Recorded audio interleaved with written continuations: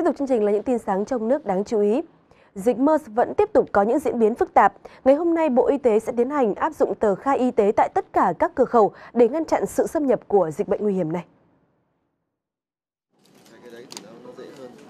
Theo đó, bắt đầu từ 0 giờ ngày 5 tháng 6, tất cả các cửa khẩu quốc tế, đường hàng không, đường thủy và đường bộ trên toàn quốc đều phải tiếp tục thực hiện áp dụng khai báo y tế về bệnh Mers với các hành khách nhập cảnh từ các nước có dịch, gồm Ả Rập Xê Út, Qatar, Tiểu Vương quốc Ả Rập Thống Nhất, Oman, Yemen, Kuwait, Lebanon, Jordan, Iran và Hàn Quốc. Các sở y tế phải đảm bảo cung cấp miễn phí đủ số lượng và chất lượng tờ khai y tế cho các hãng hàng không có chuyến bay đến từ Trung Đông và Hàn Quốc, triển khai ngay các biện pháp phòng chống dịch bệnh Mers,